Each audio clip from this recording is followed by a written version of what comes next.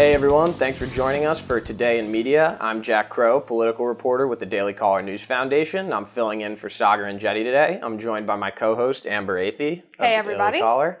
And we're going to be going through a rundown of the 5 most ridiculous takes in media today. We'll be talking about Rand Paul's beating and its potential connection to Donald Trump, and a Twitter take that got Ben Shapiro into some trouble today. His opinion left a few people thinking he should be punched. So we'll start with number 5. A writer for The Intercept said that ungrateful is, quote, the new N-word. He was talking about Donald Trump's tweet calling the UCLA basketball players that he played a role in getting out of Chinese jail ungrateful. And apparently few people think that's racially motivated. What do we think, Amber? Well, this is Sean King, who is a well-known race baiter. I mean, if he can inject race into any political situation, he's going to do it. I think the funniest thing here is that I'm pretty sure like 80% of people think that Sean King is actually white. So him using the N-word in this instance is actually pretty racist in itself, if that turns out to be true. Yeah, I mean, you know, this is a pretty normal take relative to what Trump has said in the past. You know, We're pretty used to him demanding credit publicly for things that he believes he's owed credit for. He's done it to white people, he's done it to black people, he does it to people of all political stripes. If he thinks he's helped you out, he wants you to publicly thank him. So this is pretty much in keeping with what you've seen him do before, and for this Intercept writer to just drop the N-word into this conversation seems pretty misplaced. Yeah, I mean, I think it's inappropriate in general to use that word, especially if you're supposed to be a professional person, which he has contributorships with multiple places. Then again, he also has connections to Black Lives Matter, which hasn't been known for its respectful debate or conversation. So can't say it's all that surprising. Right, I guess we shouldn't be shocked here. Next, we'll move on to Ben Shapiro. He got into a Twitter argument today. He was arguing with a leftist who tweeted, "Trans women are women." She tweeted it about 10 times in succession in one tweet. The more you repeat it, the more it's true. Right, of course. We know that. According to the left, that's definitely the case. So Shapiro tweeted back, "Nope, nope, nope, nope," trying to refute her argument. And an editor at Reason magazine, a libertarian publication, normally you'd think libertarians want people to be free to express their views, tweeted back, Ben Shapiro should be punched repeatedly for saying that trans women are not women. Yeah, what do you think? Well, I think you pointed out perfectly the fact that people at Reason are usually pretty willing to let people share their opinions. They've actually been some of the people writing the most positive op-eds about Ben Shapiro's time speaking on college campuses and speaking out against those college students who have tried to shut him down. So the fact that an editor there would, even if she was joking, say that people should punch Ben in the face is pretty ridiculous coming out of that magazine. Definitely. I mean, when you think about the context, you have Ben Shapiro, normally considered kind of a free speech icon. Mm-hmm. He goes to places that are hostile to conservative views and speaks his mind. He's been threatened with violence a ton of times before. He was the #1 target of anti-Semitic threats from the alt-right during the 2016 election. And now we have an editor at a libertarian organization, a publication, saying he should be punched. So this is weird territory we're in here. Weird and just irresponsible for Definitely. Anyone to suggest that you should commit violence against someone, whether it's a joke or not. I honestly don't think it's funny, especially considering how much he's been threatened with real violence. For sure, for sure. Yeah, absolutely ridiculous. All right, moving on to number 3. We had Simone Sanders on CNN this morning saying that Al Franken has integrity.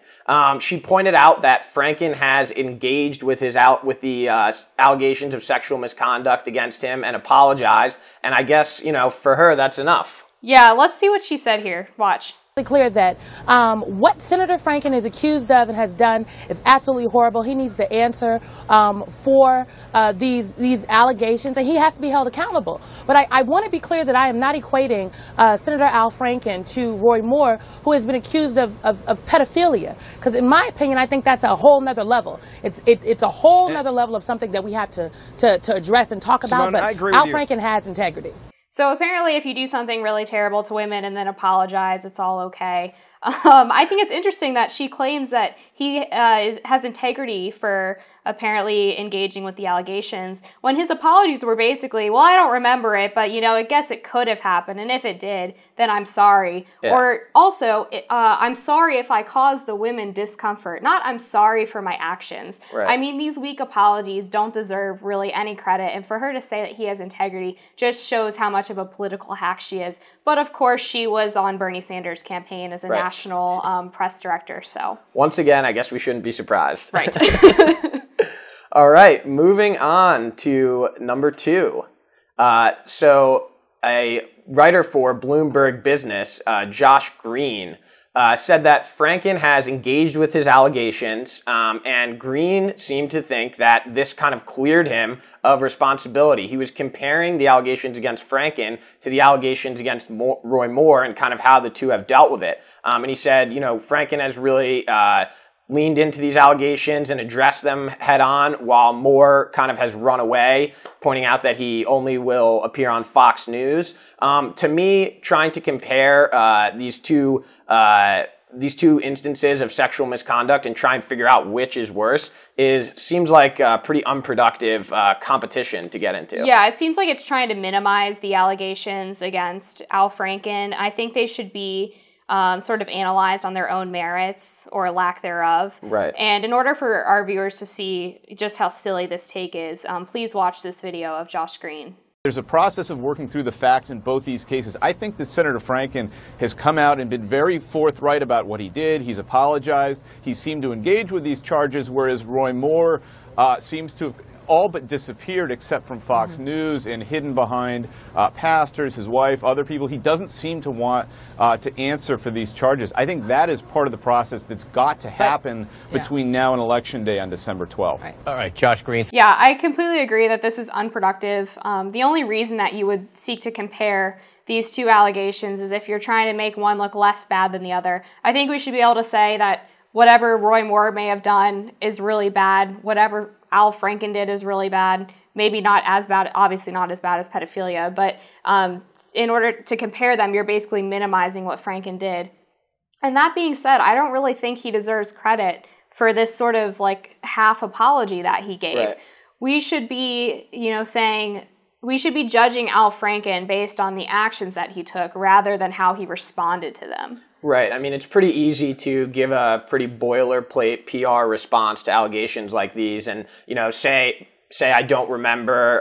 That way you don't have to actually admit any wrongdoing. And try to just ride out the storm. And, you know, that's exactly what Franken's doing. And, you know, to be expected, he's a politician. But I don't think people should be going on TV and celebrating him, you know, as some type of icon just because he's not as bad as Roy Moore. Right. And we should note that the only allegation he's admitted to is the one where he was caught on camera. Right. He's only admitted to the fact that he groped Leanne Tweeden while she was asleep on the USO tour because there's a photograph of it. I don't really think that we should be praising someone for admitting to something that's literally proven with a photograph. Right. I mean, congrats, I guess. Yeah, exactly. I mean, there's literally a picture of this, you know, enough said on that. Yeah. So moving on to number 1, the top spot today, a piece published in the New Yorker connected Rand Paul's beating at the hands of his 59-year-old neighbor to President Donald Trump's administration.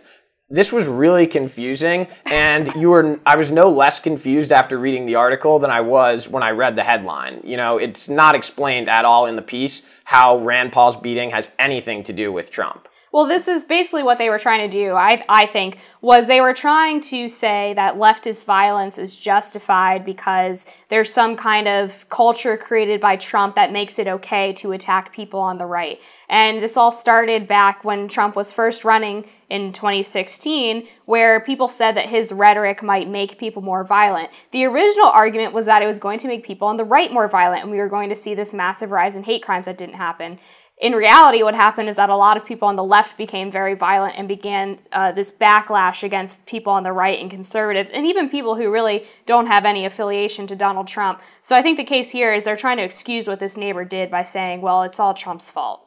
Yeah, this seems to have almost become its own genre in the media today, taking an event that has no connection to Trump's presidency and tying it to this environment or this culture that his presidency has supposedly created. But apparently the dispute was over some lawn trimmings that may have ended up in the neighbor's yard.